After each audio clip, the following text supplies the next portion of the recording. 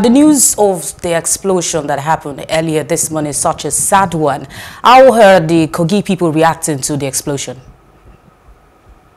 Thank you very much. I always want to take this conversation from the positive perspective rather than the negativity that such an explosion might have caused. But that is not to say that we are underplaying what actually happened. As a government, we have great respect for the rule of law and due process. And the governor and the government of Kogi State has been able to move into the issue, directed the security agencies to unravel the mystery behind that explosion. The operatives of the anti-bomb unit of Nigerian police are working there all around to ensure that we unravel the situation.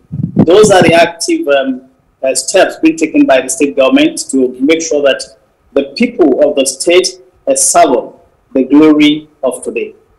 All right, so we have different figures of victims of the attack. We have some news outlets reporting 3 victims. We have some quoting also 4 victims.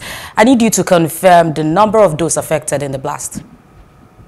We cannot do that right away. We'll have to check what actually happened there. I am sure by this time tomorrow or in the morning, we'll be able to know exactly what the level of casualty is. But what I can tell you is that the people of that area are going about their normal businesses. They are still savoring the fact that the president came and commissioned some life-touching projects in their areas.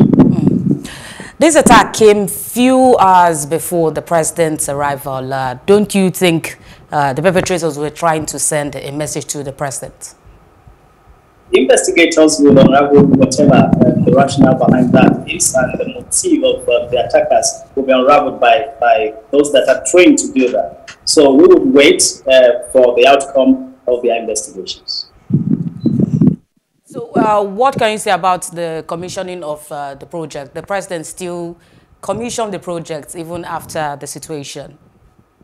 Can you list the projects that were commissioned today? No matter what might have happened, you cannot take off the shine of what the governor of Kogi State has been able to do today.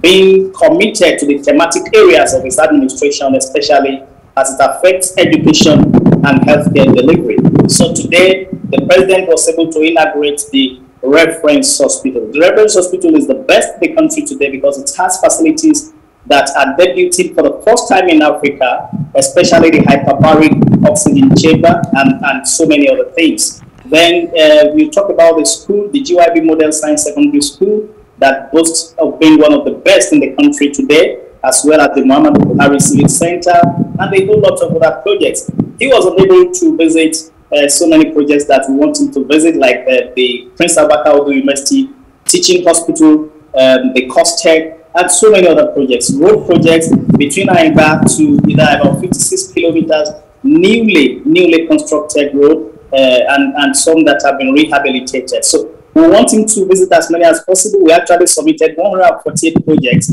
but they picked 6 because of the schedule of the president as he had to return to Abuja today. All right, I would like you to just drop an hint on this case. We have Agbakoba heading to court, insisting the EFCC. We have a Kogi State case versus the EFCC. Can you shed more light on the case? Yeah, we have cases that are in court concerning some of those things. So we want to try as much as possible to avoid being subsidized by not talking about cases that are before competent courts of jurisdiction. But what I would say is that Kogi State, as a government, as an entity, is committed to transparency, accountability, and probity. That has been the watchword. And some of these projects have spoken to our position all along. These projects have truly vindicated the governor and the government of Kogi State. If you are saying that monies belong to the state are being siphoned, then where is government getting all of these resources to do all of these projects and a lot of other things like that? Then are you now saying that there are no inbuilt mechanism and structure in each government to be able to check corruption, We have all of that in Kogi State. So corruption is a taboo as far as we are concerned in the state. And we are not inhibiting anybody from doing their work, but they must do it within the ambit of the rule of law and the fundamental rights of the citizen of the country and the rights of the government of Kogi State. So we are not going to deal with the particulars of the case. We will argue that in the law courts. All right. Kingsley Fanwo is the Commissioner for Information and Communication in Kogi State. Thank you so much for joining us on the news tonight. Hello. Hope you enjoyed the news. Please do subscribe to our YouTube channel and don't forget to hit the notification button so you get notified about fresh news updates.